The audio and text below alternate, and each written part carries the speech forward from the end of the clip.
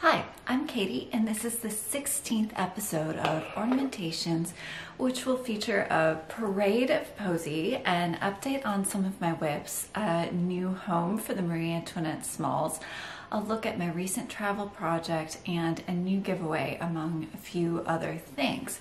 So there's a ton to talk about today, and I thought we would dive right in.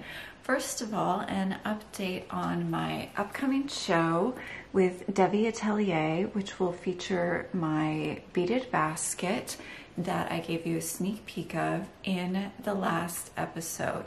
The show is called Outside In. It is running at the San Francisco School of Needlework and Design in the city of San Francisco from this Saturday, March 19th until May 21st. I hope you will be able to stop by and check it out if it's at all possible for you and if you're in the Bay Area. The opening is going to be this Saturday, March 19th. I myself will not be able to attend due to a prior commitment, but Debbie will be there and she'll be speaking about her work at 4 o'clock. So I would urge you to stop by. You'll see my beaded basket and then some of Debbie's extraordinary, very dimensional, very contemporary, and incredibly original work. I will also link to her platforms in the description below. So I'm really excited about the show. I hope you'll get a chance to see it if you can. And then let's move on to some of my work for today. So in previous Smalls Parades, which was I think episode 3 and episode 8, but there may be more, it's amazing how quickly you lose track. I haven't been doing this that long and yet it's like, wait, which one was that again?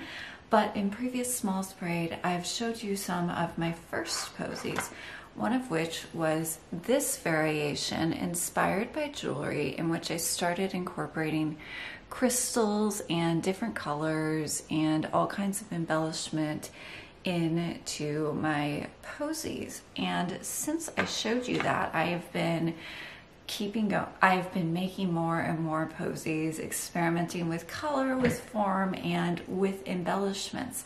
So the first two I'm going to show you are really color embellishments, where I was trying to get different shapes and different colors. This is my daffodil posy.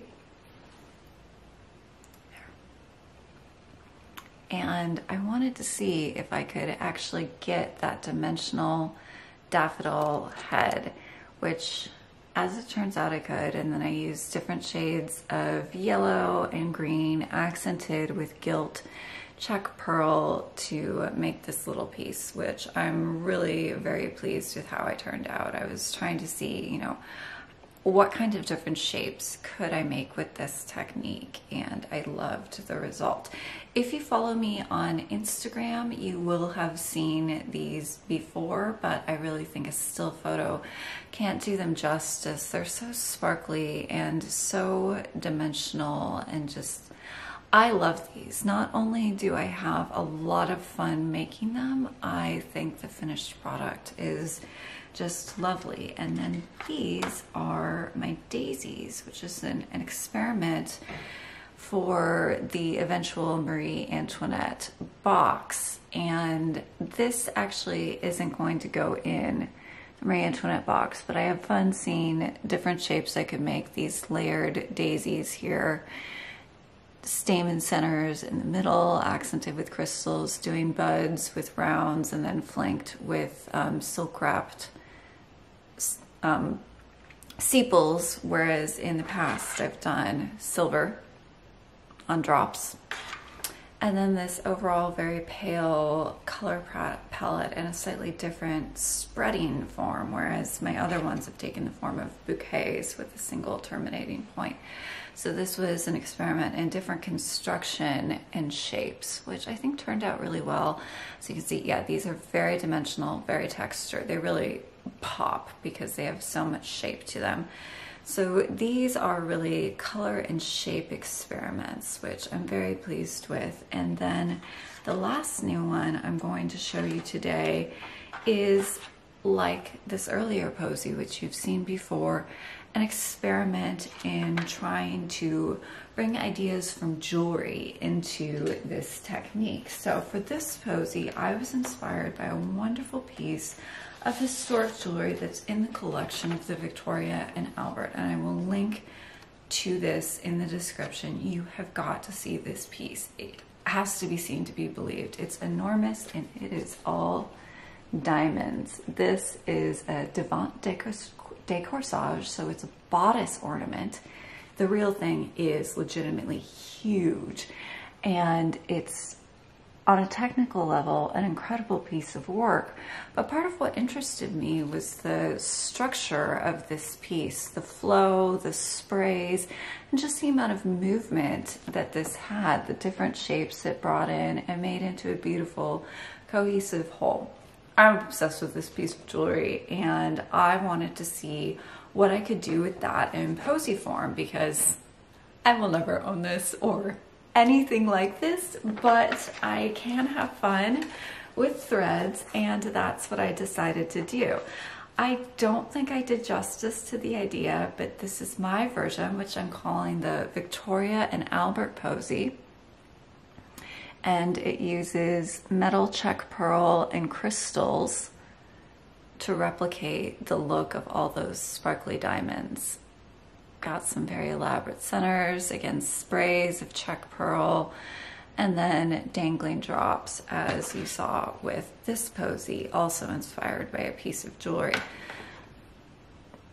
So this is the Victoria and Albert posy, and I did experiment a little bit with the structure, trying to replicate the movement, but it was a little unwieldy. So I don't think I'm done with this idea. Like I said, I have so much fun making these. I'm always thinking of new things to try, new embellishments, new colors, new techniques, but I wanted to bring you up to date with some of the fun that I have been having with these pieces. Now, if you want to bring some jewelry inspiration into your own stitching, whether you're making a posy like this or a stitching piece of your own design, one of the best sources for inspiration is Pinterest. There are a lot of wonderful jewelry books out there. I have some, we'll take a look at them in upcoming episodes, but they're bricks. They tend to be either single maker, like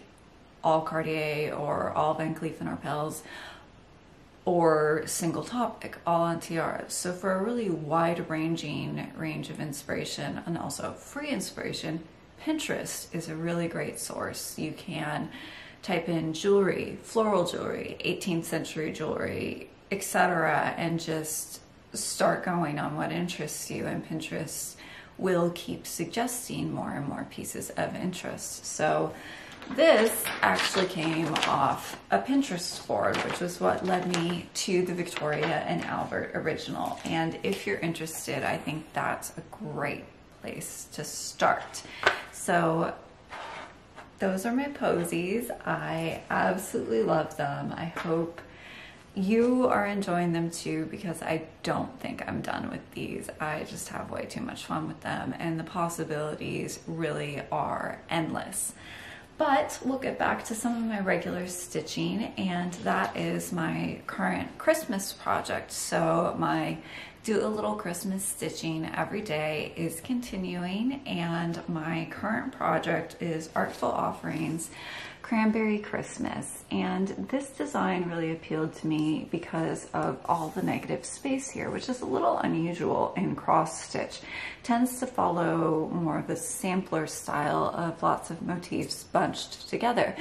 This really has a lot of elegance in the way it lets the elements breathe, and negative space means that you have a lot of room for a really great ground fabric. So I chose one of my favorite, you've heard me talk about this a lot, Legacy Linen 37 count Wild Honey, and this is what I'm doing with it.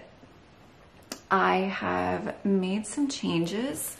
I didn't feel like all of the numbers were necessary, so that meant I had to leave out the birds as much as I like them, and then I just cheated everything up for a more compressed design. And then I also, instead of black, went to some of my favorite browns here just because I thought they worked better with the reds, the greens, and the Accentuate that I was using here.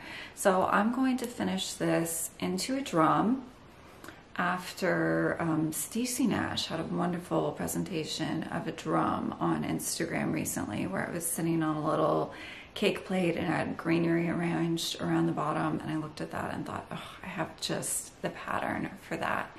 The other thing I'd like to note about this, so again, if you're going to do something with a lot of negative space, you have to really like your ground fabric, which is why I used wild honey here, because you are seeing a great deal of it. So how it plays with the colors, how it looks in terms of all that negative space, again, really, really important. And these are my threads. I'll list all of these in the description below. There are a couple that I made very limited use of. So 634 and creme are only used in 2 places. If you want to follow the stitch but you're watching your budget, I know silk is expensive, those would be 2 really easy places to sub those out. So 634, which is admittedly one of my favorite browns and very useful to have, is used only in the basket here on the roof, and then creme is used only for the fence on the house. Everywhere else that there's white, I've used a different color than Accentuate than what I've been using recently and mixed with Soie Surfine. So this is 312 and it has this wonderful blue-green iridescence that I think works beautifully with the main green that I've picked here. This is 103, and I love this color so much that when I was organizing my 103s recently in the big acrylic drawer case that I showed you in my whip party, I realized that I had bought this exact color 4 times. Seemingly every time I've been to Needle in a Haystack recently, I have looked through the 103, thought, oh, that's such a great green, and bought it, and then, yeah, keep on buying it. So I really need to start using it, and I think it looks just great with the red and with the wild honey and with this color Accentuate, which, yeah, again, not showing up, but sparkly and very fun in person. So as you can see, I am getting very close to a finish on this. I hope to have it finished into a drum by the next time I see you, and I will be using my own blocking tutorial from the Simple Harmony tutorials to block this out, because I've been working it on hand and the distortion is pretty bad, especially where I have block stitching. Not sure how much this is going to show in camera, but as you can see, the lines under the house are not straight. The branch of greenery is not straight, and because these are going to be parallel lines running parallel to the bottom of the drum, that distortion would drive me nuts. So I am going to do a full blocking job on this once I have finished my stitching, and before I get to the finishing, I think it will really improve the look. But this is Cranberry Christmas, which I think is turning out beautifully. It's a little more restrained than some of my Christmas pieces, but I think that's fun, and I hope you like it too. Again, I'll put all of the threads and materials in the description below. And then, oh, travel. So as you can see, I am back from my trip. I had a great time. My students were wonderful. Everyone did great in class, and it was just lovely to be with other stitchers, to meet some kindred spirits, and I got to meet my very first Simple Harmony stitcher in the flesh. One of my students is stitching the box and had brought it as her project for the stitching room. So I came in the first day and there it was, which was just so cool, and it was lovely to meet you, and really quite extraordinary to see this project coming to life under someone's hands, not my own. So that was very exciting for me. And I've had the pleasure of talking to many of you who are working the box through comments, through DMs, through social media, emails, but there was something very special about seeing it in person for the first time that wasn't my own stitching, essentially. But since I was traveling and I can't go anywhere without taking my stitching, I put a lot of effort into thinking what I would bring with me, because I was going to be gone for almost a week and I can't not stitch for a week. That's unthinkable. I have an absolute horror of sitting around with empty hands. Even if I'm just watching a movie, I always have to be doing something, and that something is pretty much always stitching. So I put all of this effort into thinking, okay, what is the right size? What would keep me occupied the whole week? And because my big whip right now, which is the lid for my Britomart casket, is, as you can see, large and not easily transported, I left this behind. There wasn't anything on this that I could really take with me. It all needs to be worked on the ground fabric, and I need to have my floor stand to work with my slate frame. So that was out, and I took a look at the rest of the designs and decided to work some detached pieces for the next panel, which will then be applied to the ground fabric. So the thing is, I didn't really get any stitching done. The needle lace slips I prepared have had nothing done. Really exciting. These are my threads that I will eventually be using. These are the historic blues from Trisha's Cabinet of Curiosities color line, which I just love. And then I also prepared what you would call an embroidered slip. So this is going to be worked separately, and then when I have finished the stitching, the edges will be turned under and it will be applied to the prepared ground, basically stitched applique, right? And just keep in mind, this is pretty much all been done since I got home. This is the embroidered slip that I'm making, and this is all split stitch, and the shading is very characteristic of 17th century English amateur embroidery. These very bold color progressions and bright colors are very, very historically inspired, because this casket is in many ways a tribute to favorite elements from my own favorite historic caskets. And it's got this, there you can see just the wonderful shine that the silk gives to it. So these are the colors, which again, these are the pinks from Trisha's historic color range, and this is in Soie de Paris. Oh, beautiful. Aren't those just gorgeous? But the funny thing is, this was pretty much all done either on the plane or since I got back, because I put in all of this effort preparing my travel pieces, thinking what would be small, what would be portable, what would be lightweight, since I didn't have my floor stand with me and I hate stressing out my hands holding too much weight while I'm stitching. So I went to all this trouble, and then I got there, and the stitching room, you know, unsurprisingly, you're chatting with other stitchers, and I at least wasn't getting much stitching done when I was in the stitching room. And then the room had no light in it. I mean, zero light. There was no overhead light. There were only two dinky little lamps. It was a disaster, and I had not thought to bring a travel light with me, I guess, because I am really out of practice with this whole travel thing since the pandemic. And I was pretty mortified at my own lack of forethought, and also, you know, bored when you're just trying to wind down at night. And that would normally be, I would be putting in stitches, and no, couldn't do that. So I got home and thought, you know, I need a travel light. I cannot let this happen again. And then thankfully, Nicola Parkman of Hands Across the Sea to the rescue. I was watching her this weekend, and she showed that fabulous travel lamp she just bought, the telescoping one that folds into nothingness. amazing. It's the Daylight Folded Glow. If you haven't seen it, I'll link it in the description because mine's not here yet, but I have already purchased it. The second she pulled that out, I just hit pause on the video and scurried off to order one for myself because having just had this experience, I don't want to repeat it. I have actually gotten quite a bit done because, is this really going to focus?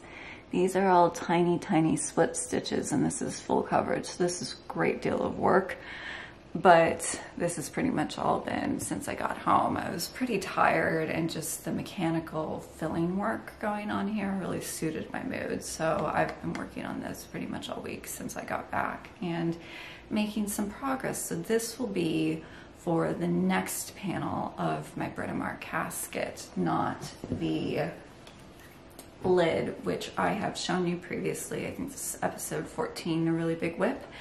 And unfortunately, Britomart has not had any progress at all. She is really quite close to a finish. There's not that much more that needs to be done with her. I need to finish Britomart herself. Radigan needs her spears and her finishing touches, and then the tree here needs to be finished. But since I have not very intense techniques in mind for this, it really just needs me to sit down and devote my full attention to this for a little while, and I can whip out a finish here without any crazy investment of time. It's just my focus has been elsewhere. So I hope I will get back to this very soon. But in lieu of actual stitching updates on my very big whip, I thought I would update you a little bit on her story. We will be returning to this and talking more about the techniques and the threads involved. I did really only just give you a general overview in that episode, and there were a lot of questions about what were the threads, what were the techniques. We will talk about all of that. I just have so much other stuff today that the episode would go on forever. So the story on Britomart is that she is a British princess who looks into a magic mirror to see her destiny, and she falls in love with the man pictured therein, Artful, and she goes on a quest to find him in Fairyland. And then she dresses up as a male knight, eventually revealing herself as a female knight. And it's at that point in the story when she fights Radagund, when she has revealed herself as female and she's no longer dressing up as a male knight. Is this making any sense? I hope it is. And to look to visual inspiration, how do you dress a knight who is female and embracing her female identity? I decided to look to the Walter Crane book of illustrations from the Fairy Queen, and Britomart is pictured at many points in the illustrations, but the ones I found most inspiring were his illustrations of her battle with Radagund, when you have armor combined with skirts and flowing hair. So as you can see, Radagund herself is actually closely inspired by the Walter Crane illustration, and how I did that is something we will get into. And then Britomart has got basically a chainmail skirt, much as is pictured here, and her elaborate feathered helmet, which were inspired directly by the Walter Crane illustrations. So inspiration can come from a lot of places. As much as this casket is a tribute to the historic pieces that have inspired me, some of my actual granular how did I render that came from something done centuries later in Walter Crane's illustration.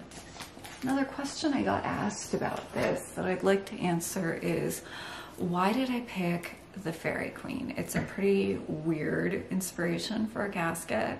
I'll concede that point, and it's because I love this story, and it provides really rich visual fodder, and to me a very engaging and engrossing story. Because when you're doing a really big project like a casket, you have to love what you're doing so that you will see it through to the end. The story has to give you enough material to cover the outside of the box. You have to be engaged enough with it that you want to stitch it. And you also have to love the actual stitching experience. So that's really what's guided a lot of my choice of materials, things that I find pleasant to stitch with, because you can't put in this many stitches if you're not enjoying yourself. It just doesn't work. So what do I love and what will carry me through this project has been a lot of what's guided my decisions. And again, we will get into that in more detail when we return to this panel. And I hope to have some progress to show you, along with an in-depth discussion of how did I get these effects and why did I choose these colors and techniques. So look forward to that in future episodes. And then I also had something very exciting arrive, which is the box I found to hold my Marie Antoinette smalls. So in the last episode, I showed you my first FFOs, which were the pincushion that looks like a little cake, and the scissors keep that I have been updating you on this since I came up with the idea. And this is the box that I found to hold them. This is an antique inlaid box. It's in pretty good shape. The corners are pretty neat. The varnish is a little damaged on top, but I love this detailing on the lid, and it has a couple of other important points here, which are the scale is right to the objects. You don't want a box that would be so much bigger. And it had a pretty rough interior. This is not original, and oh, it's the receipt. It's not in good shape, and it's something that I feel absolutely no guilt about ripping out and replacing with something that will better complement my pieces. This box is a little on the small side, so I'm thinking I would like to try and get a tray made to put in this to hold the shallower pieces like the scissors keep, and then I can put the deeper ones in the bottom. So we'll see how that goes, and I will be keeping you updated on my revision of the interior as I rip this out and replace it with something more suited to my smalls and to the idea of the Marie Antoinette sewing box. But many of the boxes I found were in condition that was too good, so the interior matched the exterior, and it wasn't something that you would want to rip out and replace. This was the perfect combination of being, you know, reasonably priced, having a lovely exterior, and then what's inside is not original and not in good condition, so I don't feel guilty about just ripping it right out. So this is the home for my Marie Antoinette smalls, which I am really looking forward to embellishing. I was thinking that I might do posies anchored in the lid. I'm not quite sure how I'm gonna go about that just yet, but it's something that I'm thinking about.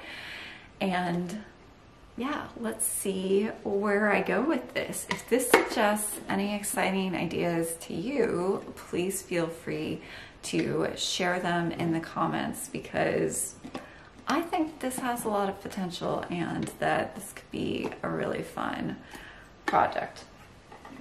So that's Marie Antoinette, and then I also wanted to talk about Simple Harmony for a minute. There have been a lot of people making great progress on the stitch along. As I mentioned, I met my first Simple Harmony stitcher in the flesh recently, and since then I have been thinking about how to inspire you to a finish, because we are getting towards the end of the tutorials. The most recent one to go up was on gluing your embroidered sides to the box. The next tutorial, which will go up on March 24th, is about gluing the lid to the embroidery on the lid to the prepared lid of the box. And then the final tutorial, which will go up on April 7th, is going to be about the overall finishing of the box, applying the trim, finishing out the bottom, etc., etc. So after April 7th, you will have everything that you need in terms of tutorials to finish once you get to that point. And because I know the finishing can be very daunting, I want to provide some extra incentive to get you over the line, and I will be offering 3 prizes for the first 3 complete finishes of Simple Harmony boxes. There's no time limit on this. They get claimed when they get claimed, because this is not a stitch along with, you know, set dates or anything. You can work on your own pace, and that is just fine. It takes as long as it takes you, and there's nothing wrong with that. But I will be showing you the first prize on the next episode, so I hope you will tune in for that. Okay, I almost forgot. I also promised you a giveaway for this episode, and it is a book from my own collection. This is Lightly Used, and it is Helen M. Stevens' World of Embroidery. So Helen M. Stevens is a pretty big name in surface embroidery. She does these beautiful pieces in silk, in flat untwisted filament silks, and this is a look into some of her many projects. She's very prolific, and she's written multiple books. One note about World of Embroidery: this is eye candy. There's a little bit about technique in here and about her process, but it is not a project book or a how-to book. It's very much a look at the beautiful things that she does, which are indeed beautiful. And I was inspired to share this with you today because I've been doing a little silk shading myself, albeit with twisted filament silks that are much thicker than the very fine silks that Helen M. Stevens uses. But I love her floral and natural scenes, and I hope that the next owner of this book will as well. So if you'd like to be entered in the giveaway for World of Embroidery, please put book in your comment, and I will draw the winner before the next episode. And then I would just like to finish with a quick note that I am holding the people of Ukraine in my heart. I have struggled with whether or not to say anything here. It feels like Flosstube isn't the right place, but at the same time, it feels even more wrong not to acknowledge that there's a world that exists outside my 4 walls and all the suffering that is undergoing in Ukraine right now.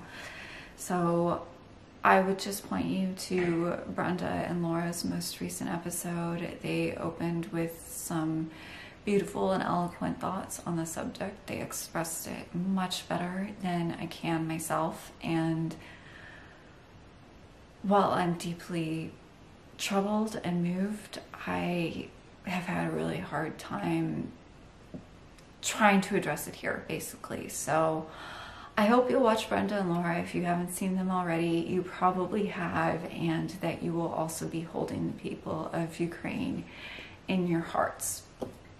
So for next time, whiplash from the change of topic there, but for the next time, which will be, the new episode will go up on March 28th, I will be showing you a completed casket panel from the Britomart casket. This is the first panel in her journey as a knight, and I had a lot of fun making it. I used some very fun technical tricks, which we'll be looking at, and I hope you're excited to see it because I am very excited to share it with you. So until then, happy stitching.